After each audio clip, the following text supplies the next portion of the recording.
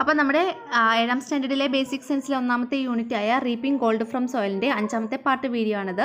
Text എക്സ്പ്ലനേഷനും അതിൻ്റെ related ക്വസ്റ്റ്യനും Malayalam മീഡിയംകാർക്കും English മീഡിയംകാർക്കുള്ളതാണ് ഇതിൽ ഉൾപ്പെടുത്തിയിരിക്കുന്നത്. അടുത്ത് നമുക്ക് പഠിക്കാനുള്ളത് കമ്പൈനിങ് ക്വാളിറ്റീസ്, ഗുണങ്ങൾ തമ്മിൽ ചേരുമ്പോൾ. വി ഹാവ് സീൻ, നമ്മൾ കണ്ടു കഴിഞ്ഞു. So far how plants of the same kind but with different qualities, എങ്ങനെയാണ് ഒരേ ഇനത്തിൽപ്പെട്ട സസ്യങ്ങളും ബട്ട് വിത്ത് ഡിഫറെൻറ്റ് ക്വാളിറ്റീസ്, പക്ഷേ വ്യത്യസ്ത ഗുണങ്ങളുമുള്ളതുമായ സസ്യങ്ങളെ ആർ കമ്പൈൻഡ് ടുഗദർ, പരസ്പരം കൂട്ടിച്ചേർത്ത് to form good quality sapling, നല്ല മികച്ച ഇനം തൈകൾ എങ്ങനെയാണ് ഉണ്ടാക്കുന്നത് എന്നുള്ളത് നമ്മൾ കണ്ടു കഴിഞ്ഞു അല്ലേ. അതിനുള്ള മാർഗങ്ങൾ ഏതൊക്കെയാണ്? ലെയറിംഗ്, ഗ്രാഫ്റ്റിംഗ്, ബഡ്ഡിംഗ് അല്ലേ. ഈ 3 മാർഗങ്ങളാണ് നമ്മൾ ഉപയോഗിക്കുന്നത്. അതായത് ഒരേ ഇനത്തിൽപ്പെട്ടതും വ്യത്യസ്ത ഗുണങ്ങളുള്ളതുമായ 2 ചെടികൾ ഒരുമിച്ച് ചേർത്ത് പുതിയ ഒരു തൈച്ചെടി ഉണ്ടാക്കുന്ന 3 മാർഗങ്ങളാണ് ലെയറിംഗ്, ഗ്രാഫ്റ്റിംഗ്, ബഡ്ഡിംഗ് എന്നിവ.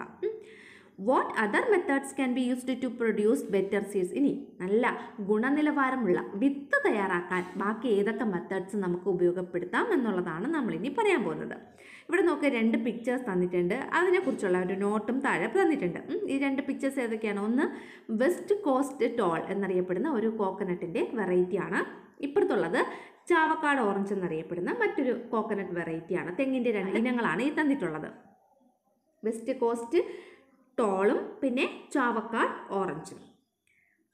അപ്പോൾ ഈ വെസ്റ്റ് കോസ്റ്റ് ടോൾ എന്ന് പറയുന്നത് ഒരു ടോൾ വെറൈറ്റിയാണ്. അതായത് നല്ല ഉയരം കൂടിയ അല്ലെങ്കിൽ നീളം കൂടിയ ഒരു തെങ്ങിൻ്റെ ഇനമാണ്. അതിൻ്റെ പെക്യുലിയാരിറ്റീസ് ആണ് ഈ തന്നിട്ടുള്ളത്.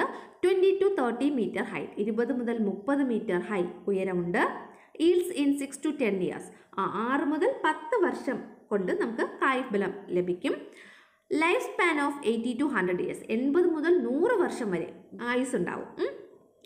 ഗ്രീൻ കളേർഡ് കോക്കനട്ട്, പിന്നെ ഇതിലുണ്ടാകുന്ന കോക്കനട്ട് പച്ച കളറിലുള്ള കോക്കനട്ടാണ്. അടുത്ത ഇപ്പുറത്ത് നോക്കൂ, ചാവക്കാട് ഓറഞ്ച് എന്ന് പറയുന്നത് ഒരു ഡോർഫ് വെറൈറ്റിയാണ്. അതിൻ്റെ പ്രത്യേകതകൾ എന്താണ്? 8 to 10 മീറ്റർ ഹൈ, 8 മുതൽ 10 മീറ്ററാണ് അതിൻ്റെ ഉയരം. ഈൽഡ്സ് ഇൻ 4 to 5 years, 4 മുതൽ 5 വർഷം കഴിയുമ്പോൾ അതിൽ നിന്ന് നമുക്ക് വിളവ് ലഭിക്കും. Life span of 30 to 35 years, 30 മുതൽ 35 വർഷം വരെയാണ് ആയുസ്. Yellow, orange, brown coloured coconut, ഇതിലുണ്ടാകുന്ന coconut എന്ന് പറയുന്നത് ഏതൊക്കെ കളറാണ്? ചിലപ്പോൾ yellow colour, orange colour, brown കളറിലൊക്കെ ഉള്ള കോക്കനട്ട് ആയിരിക്കും. ഇനി മേജർ വെറൈറ്റീസ്, പ്രധാനപ്പെട്ട ഈ ടോൾ ഒരു ഗ്രൂപ്പിൽപ്പെട്ട പ്രധാനപ്പെട്ട ഇനങ്ങളാണ് വെസ്റ്റ് കോസ്റ്റ് ടോള്, പിന്നെ east coast tall, Lakshadweep ordinary അല്ലെങ്കിൽ ലക്ഷദ്വീപ് ഓർഡിനറി, ഇതൊക്കെയാണ്. ഇനി ഡോർഫ് വെറൈറ്റീസ് ഏതൊക്കെയാണ്? ചാവക്കാട് ഓറഞ്ച്, പിന്നെ ചാവക്കാട് ഗ്രീൻ, പിന്നെ ഗംഗാ ബോണ്ടം. ഇത്രയും കാര്യങ്ങളാണ് ഇവിടെ പറഞ്ഞിട്ടുള്ളത്. ഇനി എൻ്റെ താഴെ കുറച്ച് ക്വസ്റ്റ്യൻസ് ഉണ്ട്. Find out the advantages and disadvantages of tall and dwarf varieties and write them down. ഈ ടോൾ വെറൈറ്റിയുടെയും ഡോർഫ് വെറൈറ്റിയുടെയും അഡ്വാൻറ്റേജും ഡിസഡ്വാൻറ്റേജും എന്തൊക്കെയാണ് എന്നുള്ള ഇതാണ് പറഞ്ഞിട്ടുള്ളത്. അതെഴുതാം. അപ്പോൾ അതേ ക്വസ്റ്റ്യൻ നമ്മളിവിടെ എഴുതിയിട്ടുണ്ട്. Find out the advantages and disadvantages of tall and dwarf variety. Toll വെറൈറ്റിയുടെയും dwarf വെറൈറ്റിയുടെയും അഡ്വാൻറ്റേജും ഡിസഡ്വാൻറ്റേജും എഴുതാം. ഒന്ന് ടോൾ വെറൈറ്റിയുടെ അഡ്വാൻറ്റേജ് ആണ് നമ്മൾ എഴുതാൻ പോകുന്നത്. നീളം കൂടിയ ഇനത്തിൻ്റെ അഡ്വാൻറ്റേജ്, ഗുണങ്ങൾ എന്താണ്? Life span is of 80 to 100 years, 80 മുതൽ 100 വർഷം വരെയാണ് ഇതിൻ്റെ ലൈഫ് സ്പാൻ അല്ലെങ്കിൽ ആയുസ് എന്ന് പറയുന്നത്. ഓക്കെ. അടുത്ത അതിൻ്റെ ഡിസഡ്വാൻറ്റേജ് എന്താണ്? 20 to 30 മീറ്റർ ഹൈറ്റ്, നല്ല 20 മുതൽ 30 മീറ്റർ വരെ ഉയരം ഉണ്ടായിരിക്കും. ഈൽഡ്സ് ഇൻ 6 to 10 years, 6 മുതൽ 10 വർഷം വരെ കഴിഞ്ഞിട്ടേ നമുക്ക് കായ്ഫലം ലഭ്യമാകുള്ളൂ. അത് രണ്ടുമാണ് അതിൻ്റെ ഒരു ഡിസഡ്വാൻറ്റേജ് എന്ന് പറയുന്നത്. ഈൽഡ് എന്ന് വെച്ചാൽ എന്താണ്? വിളവ് എത്ര വർഷങ്ങൾ കഴിഞ്ഞിട്ടേ ലഭിക്കുള്ളൂ? 6 മുതൽ 10 അല്ലേ, 6 to 10 years കഴിഞ്ഞിട്ടേ ഈൽഡ്സ് അല്ലെങ്കിൽ വിളവ് നമുക്ക് ലഭ്യമാവുകയുള്ളൂ. അടുത്ത മലയാളം മീഡിയംകാർക്ക് നീളം കൂടിയ ഇനം. ഗുണങ്ങൾ 80 മുതൽ 100 വർഷം വരെ ആയുസ്. ദോഷങ്ങൾ എന്താണ്?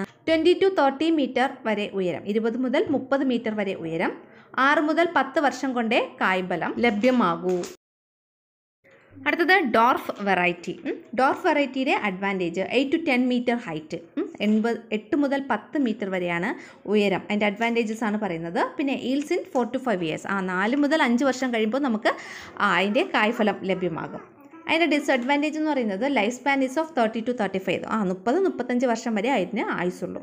അതാണ് അതിൻ്റെ ഒരു ഡിസഡ്വാൻറ്റേജ് എന്ന് പറയുന്നത്. ഡോർഫ് വെറൈറ്റി എന്ന് വെച്ചാൽ നീളം കുറഞ്ഞ ഇനം അല്ലേ, അതാണ് ഇവിടെ പറഞ്ഞിട്ടുള്ളത്. നീളം കുറഞ്ഞ ഇനം. ഗുണങ്ങൾ 8 മുതൽ 10 മീറ്റർ വരെ ഉയരം, 4-5 വർഷം കൊണ്ട് കായ്ഫലം ലഭിക്കുന്നു. ഇനി അതിൻ്റെ ദോഷം എന്താണ്? 30 മുതൽ 35 വർഷം വരെ ആയുസുള്ളൂ. അടുത്ത question, what will be the qualities of A new seed produced by combining tall and dwarf variety? ഈ ടോൾ വെറൈറ്റിയും ഡോർഫ് വെറൈറ്റിയും തമ്മിൽ കമ്പൈൻ ചെയ്തുകൊണ്ട് നമ്മൾ ഒരു പുതിയ സീഡ് ഉണ്ടാക്കുകയാണ്, പുതിയൊരു വിത്ത് ഉണ്ടാക്കുകയാണ്. അങ്ങനെയാണെങ്കിൽ ആ വിത്തിൻ്റെ ഗുണങ്ങൾ എന്തെല്ലാമാണ്? ഒന്നാമത്തേത് മീഡിയം ഹൈറ്റ്, ഉയരം മീഡിയം അല്ലെങ്കിൽ കുറവായിരിക്കും. ഒരുപാട് കുറവുമല്ല, ഒരുപാട് കൂടുതലുമല്ല, രണ്ടിൻ്റെ ഇടയ്ക്കുള്ളൊരു അളവ്, അതാണ് medium height. Gives yield within 4 to 5 years, 4-5 വർഷങ്ങൾക്കുള്ളിൽ തന്നെ നമുക്ക് വിളവ് ലഭിക്കുന്നു. ലോങ് ലൈഫ് സ്പാൻ, ദീർഘായുസ് ഉണ്ടായിരിക്കും, ലൈഫ് സ്പാൻ കൂടുതലായിരിക്കും. മലയാളം മീഡിയം. ഉയരം കുറവായിരിക്കും, 4 മുതൽ 5 വർഷത്തിനുള്ളിൽ വിളവ് നൽകുന്നു, ദീർഘായുസ് ഉണ്ടായിരിക്കും. ഇവിടെ നമുക്ക് ഒരു ഇമ്പോർട്ടൻ്റ് ആയിട്ടുള്ള ഒരു കാര്യം പഠിക്കാനുണ്ട്. എന്താണ്? ഹൈബ്രിഡൈസേഷൻ. എന്താണ് ഹൈബ്രിഡൈസേഷൻ അല്ലെങ്കിൽ വർഗസങ്കരണം? വളരെ ഇമ്പോർട്ടൻ്റ് ആണ് കേട്ടോ അത്. Hybridisation is the method of producing new seeds. പുതിയ വിത്തുകൾ ഉൽപ്പാദിപ്പിക്കുന്ന ഒരു മെത്തേഡ്, ഒരു മാർഗമാണ് എന്തെന്ന് പറയുന്നത്? ഹൈബ്രിഡൈസേഷൻ അല്ലെങ്കിൽ വർഗസങ്കരണം. എങ്ങനെയാണ്? Through artificial pollination. എന്തുവഴി? Artificial pollination എന്ന് വെച്ചാൽ കൃത്രിമ പരാഗണം നടത്തി. കൃത്രിമ പരാഗണം വഴി പുതിയ വിത്തുകൾ ഉൽപ്പാദിപ്പിക്കുന്ന, പുതിയ ന്യൂ സീഡ്സ്, പുതിയ വിത്തുകൾ ഉൽപ്പാദിപ്പിക്കുന്ന പ്രോസസ്സാണ് ഹൈബ്രിഡൈസേഷൻ എന്ന് പറയുന്നത്. എങ്ങനെയുള്ള പ്ലാന്റ്സിനെ തമ്മിലാണ് പരാഗണം നടത്തുന്നതെന്നാണ് പറയുന്നത്. Between plants of the same species, ഒരേ വർഗത്തിൽപ്പെട്ട സസ്യങ്ങൾ, ബട്ട് ഓഫ് ഡിഫറെൻറ്റ് ക്യാരക്ടറിസ്റ്റിക്സ്, പക്ഷേ വ്യത്യസ്ത ഗുണങ്ങളുള്ളതും, അല്ലേ? വ്യത്യസ്ത ഗുണങ്ങളുള്ളതും ഒരേ സ്പീഷീസിൽ, സെയിം സ്പീഷീസിൽപ്പെട്ട സസ്യങ്ങളെ തമ്മിൽ ആർട്ടിഫിഷ്യൽ പോളിനേഷൻ അല്ലെങ്കിൽ കൃത്രിമ പരാഗണം നടത്തി പ്രൊഡ്യൂസിങ് ന്യൂ സീഡ്, പുതിയ വിത്തുകൾ ഉൽപ്പാദിപ്പിക്കുന്ന, പ്രൊഡ്യൂസ് ചെയ്യുന്ന മെത്തേഡാണ് എന്തെന്ന് പറയുന്നത്? ഹൈബ്രിഡൈസേഷൻ എന്ന് പറയുന്നത്. Seeds formed in this manor, ഈ ഒരു പ്രക്രിയ വഴി അല്ലെങ്കിൽ ഈ രീതിയിൽ ഉണ്ടാക്കുന്ന സീഡ്സ് എന്ന് പറയുന്നത് may combine advantages and disadvantages and mixed qualities of both the parent plants. ഇങ്ങനെ ഉണ്ടാകുന്ന ഈ വിത്തുകളിൽ, അതായത് ഹൈബ്രിഡൈസേഷൻ വഴി ഉണ്ടാക്കുന്ന വിത്തുകളിൽ എന്താണ്? ബോത്ത് ദ പാരന്റ് പ്ലാന്റ്, രണ്ട് പാരന്റ് പ്ലാന്റിൻ്റെയും, രണ്ട് മാതൃസസ്യങ്ങളുടെയും മിക്സഡ് ക്വാളിറ്റീസ് കാണും, രണ്ടിൻ്റെയും സമ്മിശ്ര ഗുണങ്ങൾ കാണും. പിന്നെ രണ്ടിൻ്റെയും അഡ്വാൻറ്റേജസ് കാണും, രണ്ടിൻ്റെയും ഡിസഡ്വാൻറ്റേജസും കാണും. സീഡ്സ് വിത്ത് ഡിസൈഡ് ക്വാളിറ്റീസ്, ആവശ്യമുള്ള ക്വാളിറ്റീസ് ഉള്ള വിത്തുകൾ ആർ സെലക്റ്റഡ് ഫ്രം ദീസ്, ഇതിൽ നിന്ന് നമ്മൾ സെലക്ട് ചെയ്ത് എടുക്കണം, നമ്മൾ തിരഞ്ഞെടുക്കണം. ഡിസൈഡ് എന്ന് വെച്ചാൽ എന്താണ് മീനിങ്? DESIRED. ഡിസൈഡ് എന്ന് വെച്ചാൽ നമ്മൾ ആഗ്രഹിക്കുന്നത്, അല്ലെങ്കിൽ നമുക്ക് ഏത് തരത്തിലുള്ള വിത്താണോ വേണ്ടത് അത്തരത്തിലുള്ള വിത്തുകൾ നമ്മൾ സെലക്ട് ചെയ്ത് എടുക്കുക എന്നുള്ളതാണ് കേട്ടോ. മനസ്സിലായല്ലോ എന്താണ് ഹൈബ്രിഡൈസേഷൻ അല്ലെങ്കിൽ വർഗസങ്കരണം എന്നുള്ളത്? അടുത്ത ഇവിടെ പറഞ്ഞിട്ടുള്ളത് ഹൈബ്രിഡ് വെറൈറ്റി കോക്കനട്ട് ട്രീ. ഈ സങ്കരയിനം തെങ്ങുകളുടെ ഒരു കുറച്ച് 2-3 എക്സാമ്പിൾസ് ആണ് ഈ കൊടുത്തിട്ടുള്ളത്. ചന്ദ്രലക്ഷ. ചന്ദ്രലക്ഷ എന്ന് പറയുന്നത് ഒരു ഹൈബ്രിഡ് വെറൈറ്റിയാണ്. ഏതിൻ്റെയൊക്കെ ഹൈബ്രിഡ് വെറൈറ്റിയാണ്? ലക്ഷദ്വീപ് ഓർഡിനറി, ചാവക്കാട് ഓറഞ്ച്, അതായത് T/D. ലക്ഷദ്വീപ് ഓർഡിനറിയുടെയും ചാവക്കാട് ഓറഞ്ചിൻ്റെയും ഒരു സങ്കര ഇനം തെങ്ങ് ആണ്, hybrid variety of coconut tree ആണ് എന്ന് പറയുന്നത് ചന്ദ്രലക്ഷ. അടുത്തത് ചന്ദ്രശങ്കര. എന്ന് പറയുന്നത് ചാവക്കാട് ഓറഞ്ചിൻ്റെയും വെസ്റ്റ് കോസ്റ്റ് ടോൾ, അതായത് D/T എന്ന് പറയും, D/T. ചാവക്കാട് ഓറഞ്ചിൻ്റെയും വെസ്റ്റ് കോസ്റ്റ് ടോളിൻ്റെയും ഒരു ഹൈബ്രിഡ് വെറൈറ്റിയാണ് ചന്ദ്രശങ്കര. അടുത്തത് ലക്ഷഗംഗ എന്ന് പറയുന്നതാണ് അടുത്തത്. അതെന്ന് പറയുന്നത് ലക്ഷദ്വീപ് ഓർഡിനറിയുടെയും പിന്നെ ഗംഗാ ബോന്തം എന്ന് പറയുന്നതിൻ്റെയും ഒരു ഹൈബ്രിഡ് വെറൈറ്റിയാണ്, അതായത് T/D, ടോൾ ഇൻറ്റു ഡാർഫ്, മറ്റത് dwarf into toll, മുകളിലുള്ളത് toll into dwarf, അങ്ങനെയാണ് കേട്ടോ. ചന്ദ്രശങ്കര എന്ന് പറയുന്ന തെങ്ങിൻ്റെ ഒരു പിക്ചറാണ് ഈ കൊടുത്തിട്ടുള്ളത്, കണ്ടോ? ഇതേപോലെ മറ്റു പലതിനും സങ്കരയിന ഹൈബ്രിഡ് വെറൈറ്റീസ് ഉണ്ട്. Good quality seeds of paddy, vegetables etcetera have also been developed in this manor. ഈ മാനറിൽ നമുക്ക് നല്ല ക്വാളിറ്റിയുള്ള സീഡ്സ്, പാഡിയുടെ, നെല്ലിൻ്റെ നല്ല ക്വാളിറ്റിയുള്ള സീഡ്, വെജിറ്റബിൾസിൻ്റെ നല്ല ക്വാളിറ്റിയുള്ള സീഡ് ഒക്കെ നമുക്ക് നിർമ്മിച്ചെടുക്കാവുന്നതാണ്. ഇങ്ങനെ ഹൈബ്രിഡൈസേഷൻ വഴി ഉൽപ്പാദിപ്പിച്ചെടുത്ത ചില വെജിറ്റബിൾസിൻ്റെയും പിന്നെ നെല്ലിൻ്റെയും മികച്ച ഇനം വിത്തുകളുടെ പേരാണ് ഈ കൊടുത്തിട്ടുള്ളത്. ഒന്നാമത്തെ നോക്കുക, പാഡിയിലെ മികച്ച ഇനം വിത്തുകൾ ഏതൊക്കെയാണ്? പവിത്ര, ഹ്രസ്വ, അന്നപൂർണ. ഏതൊക്കെയാണ്? പവിത്ര, ഹ്രസ്വ, അന്നപൂർണ. ഇനി അടുത്തത് പി എന്ന് വെച്ചാൽ നമ്മുടെ പയറിൻ്റെ പ്രധാനപ്പെട്ട വിത്തിനങ്ങൾ ഏതൊക്കെയാണ്? ലോല, മാലിക, ഭാഗ്യലക്ഷ്മി, ജ്യോതിക. ലോല, മാലിക, ഭാഗ്യലക്ഷ്മി, ജ്യോതിക. അടുത്തത് ഗ്രീൻ ചില്ലി, നമ്മുടെ പച്ചമുളകിൻ്റെ ഹൈബ്രിഡ് വെറൈറ്റീസ് ഏതൊക്കെയാണ്? ഉജ്ജ്വല, ജ്വാലാമുഖി, അനുഗ്രഹ. ഉജ്ജ്വല, ജ്വാലാമുഖി, അനുഗ്രഹ.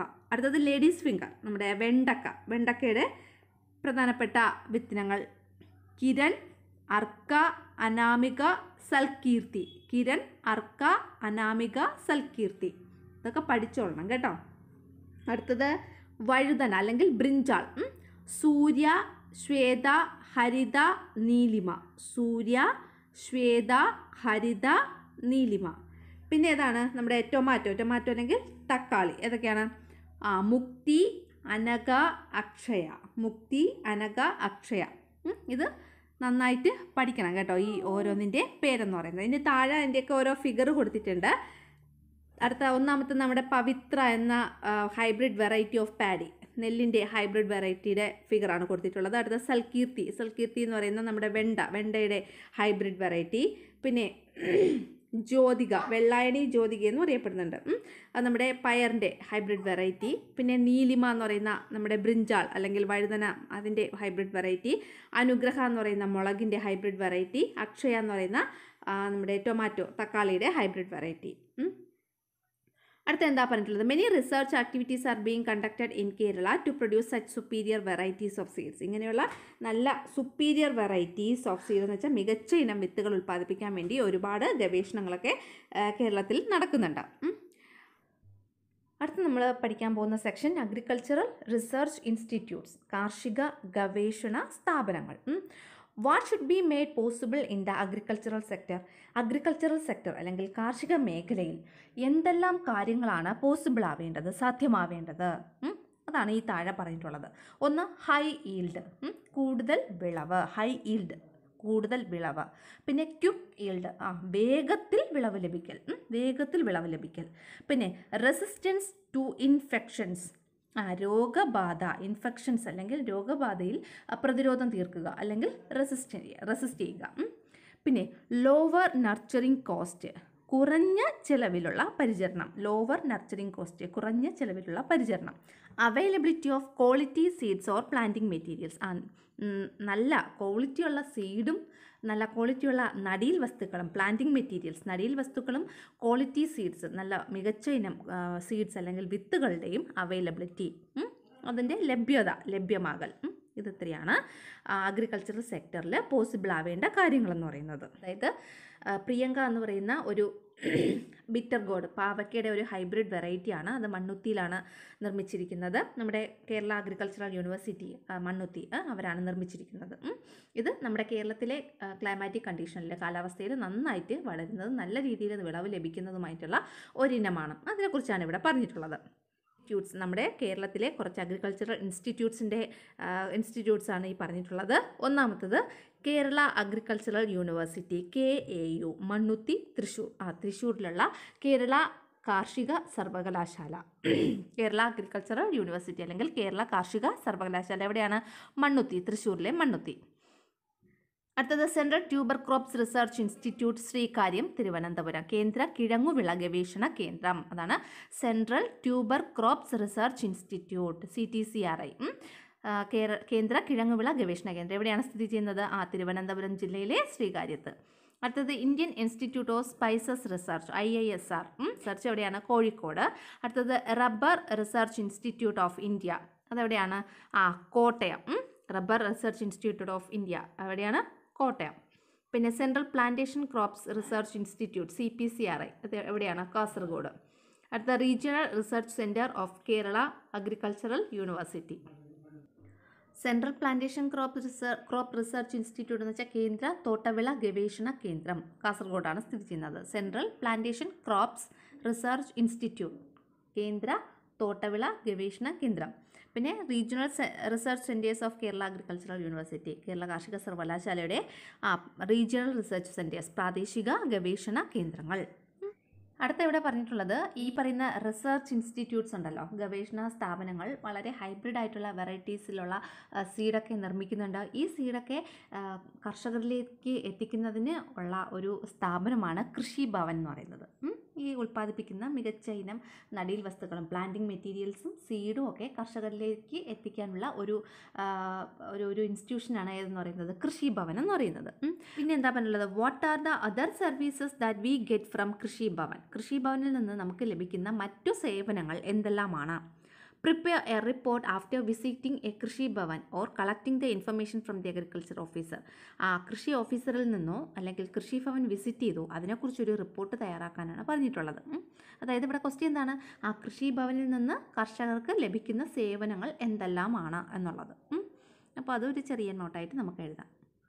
Supply seeds, fertilisers, planting materials etcetera. എന്താണ് സീഡ്സ് അല്ലെങ്കിൽ വിത്തുകൾ, ഫെർട്ടിലൈസേഴ്സ് വളങ്ങൾ, പ്ലാന്റിംഗ് മെറ്റീരിയൽസ് നടീൽ വസ്തുക്കൾ എന്നിവ സപ്ലൈ ചെയ്യുന്നു. എവിടുന്ന്? കൃഷി ഭവൻ മുഖേന അല്ലേ. അടുത്തത് സോയിൽ ടെസ്റ്റിംഗ്, മണ്ണ് പരിശോധന നടത്തുന്നു. പിന്നെന്താണ്? Conduct seminars and other awareness programme. ഈ സെമിനാറുകളും മറ്റ് ബോധവൽക്കരണ പരിപാടികളും ഒക്കെ കണ്ടക്ട് ചെയ്യുന്നു. അവയർനെസ് പ്രോഗ്രാം എന്ന് വെച്ചാൽ ബോധവൽക്കരണ പരിപാടികൾ, സെമിനാറുകൾ കണ്ടക്ട് ചെയ്യാന്ന് വെച്ചാൽ അത് നടത്തുന്നു. പിന്നെ give financial support to farmers. ഫാർമേഴ്സിന് അല്ലെങ്കിൽ കർഷകർക്ക് ഫിനാൻഷ്യൽ സപ്പോർട്ട്, ധനസഹായമൊക്കെ അല്ലെങ്കിൽ സാമ്പത്തിക സഹായങ്ങളൊക്കെ നൽകുന്നു. വിത്തുകൾ, വളങ്ങൾ, നടീൽ വസ്തുക്കൾ തുടങ്ങിയവ വിതരണം ചെയ്യുന്നു. മണ്ണ് പരിശോധന നടത്തുന്നു.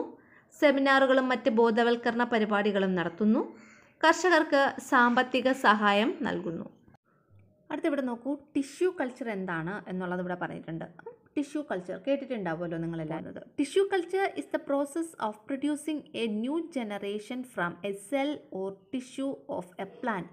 ഒരു പ്ലാന്റിലെ, ഒരു സസ്യത്തിൻ്റെ ഒരു സെല്ലിൽ നിന്ന്, ഒരു കോശത്തിൽ നിന്നോ, ഒരു ടിഷ്യൂയിൽ നിന്ന് അല്ലെങ്കിൽ ഒരു കലയിൽ നിന്നോ, ടിഷ്യൂ എന്ന് വെച്ചാൽ കല, ഒരു കലയിൽ നിന്നോ ഒരു സെല്ലിൽ നിന്നോ പുതിയൊരു ജനറേഷനെ അല്ലെങ്കിൽ പുതിയൊരു തൈച്ചെടിയെ നമ്മൾ പ്രൊഡ്യൂസ് ചെയ്യുകയാണെങ്കിൽ അതാണ് ടിഷ്യൂ കൾച്ചർ എന്ന് പറയുന്നത്. ആ ഒരു പ്രോസസ്സിനെയാണ് നമ്മൾ ടിഷ്യൂ കൾച്ചർ എന്ന് പറയുന്നത്. നിങ്ങൾക്കറിയാം എന്താണ് ടിഷ്യൂ എന്ന് പറഞ്ഞാൽ? നമ്മുടെ ശരീരത്തിലെ ഏറ്റവും ചെറിയ ബിൽഡിംഗ് ബ്ലോക്സ് ആണ് സെല്ലെന്ന് പറയുന്നത്. ഈ സെല്ലുകൾ ചേർന്നാൽ എന്തുണ്ടാകും? ടിഷ്യൂ ഉണ്ടാകും കേട്ടോ, കലകൾ. സെല്ലെന്ന് വെച്ചാൽ കോശങ്ങൾ ചേർന്ന് കലകൾ ഉണ്ടാക്കുന്നു. സെൽസ് ചേർന്ന് ടിഷ്യൂ ഉണ്ടാകുന്നു. അപ്പോൾ എന്താണ് ടിഷ്യൂ കൾച്ചർ എന്ന് പറഞ്ഞാൽ? Tissue culture is the process of producing A new generation. ഒരു പുതിയ ജനറേഷൻ പ്രൊഡ്യൂസ് ചെയ്യുന്ന പ്രോസസ്സിനെയാണ് ടിഷ്യൂ കൾച്ചർ എന്ന് പറയുന്നത്. ഏതിൽ നിന്നാണ് പുതിയൊരു ജനറേഷൻ പ്രൊഡ്യൂസ് ചെയ്യുന്നത്? From A cell or tissue. ഒരു സെല്ലിൽ നിന്നോ, ഒരു കോശത്തിൽ നിന്നോ, ഒരു ടിഷ്യൂവിൽ നിന്നോ, ഒരു കലയിൽ നിന്നുമാണ് പുതിയൊരു ജനറേഷനെ ഉൽപ്പാദിപ്പിക്കുന്നത്. Plantlets with all parental qualities can be developed through this technology. ഈ ടെക്നോളജി അല്ലെങ്കിൽ ഈ ടിഷ്യൂ കൾച്ചർ വഴി ഉണ്ടാക്കിയെടുക്കുന്ന തൈച്ചെടികൾക്ക്, പ്ലാന്റ്ലെറ്റ്സ് എന്ന് വെച്ചാൽ തൈച്ചെടികൾക്ക് എല്ലാ പാരൻ്റൽ, മാതൃസസ്യത്തിൻ്റെ, പ്ലാന്റിൻ്റെ അല്ലെങ്കിൽ മാതൃസസ്യത്തിൻ്റെ എല്ലാ ക്വാളിറ്റീസും, എല്ലാ ഗുണങ്ങളും ഉണ്ടായിരിക്കും. This technology is effectively practised in plants like plantain, pepper, cardamom, pineapple etcetera. ഈ ഒരു ടെക്നോളജി വളരെ എഫക്റ്റീവായിട്ട് നമുക്ക് നടത്താൻ പറ്റുന്ന സസ്യങ്ങളുടെ പേരുകളാണ് ഈ പറഞ്ഞിട്ടുള്ളത്. ഏതൊക്കെയാണ്? പ്ലാന്റെയിൻ നമ്മുടെ ബനാന, പിന്നെ പെപ്പർ കുരുമുളക്, കാർഡമം ഏലം, പൈനാപ്പിൾ കൈതച്ചക്ക. ഇതിലൊക്കെ നമുക്ക് വളരെ എഫക്റ്റീവായിട്ട് ടിഷ്യൂ കൾച്ചർ നടപ്പിലാക്കാം. The peculiarity of this technology is that hundreds of plantlets with the same qualities of parent plant can be produced from a plant. ഇതിൻ്റെ ഒരു പ്രത്യേകത എന്ന് പറഞ്ഞാൽ, ഈ ഒരു ടെക്നോളജിയുടെ പ്രത്യേകത, സവിശേഷത എന്ന് പറയുന്നത് എന്താണ്? ഹൺഡ്രഡ്സ് ഓഫ് പ്ലാന്റ്ലെറ്റ്സ്, 100 കണക്കിന് തൈച്ചെടികൾ with the same quality of parent plant, മാതൃസസ്യത്തിൻ്റെ അതേ ഗുണങ്ങളുള്ള 100 കണക്കിന് തൈച്ചെടികൾ നമുക്ക് ഒരൊറ്റ പ്ലാന്റിൽ നിന്ന് നിർമ്മിച്ചെടുക്കാം. മനസ്സിലായല്ലോ ടിഷ്യൂ കൾച്ചർ എന്താണ് എന്നുള്ളത്? ഏതൊക്കെ പ്ലാന്റ്സിലാണ് ടിഷ്യൂ കൾച്ചർ നമുക്ക് ഫലപ്രദമായി നടപ്പിലാക്കാൻ പറ്റുന്നത്? ഈ 2 ക്വസ്റ്റ്യൻസ് ആണ് ഇവിടെ നിന്ന് നമുക്ക് പഠിക്കാനുള്ളത്. അടുത്ത, വാട്ട് ഈസ് ടിഷ്യൂ കൾച്ചർ? എന്താണ്? The process of producing A new generation from A cell or tissue of A plant.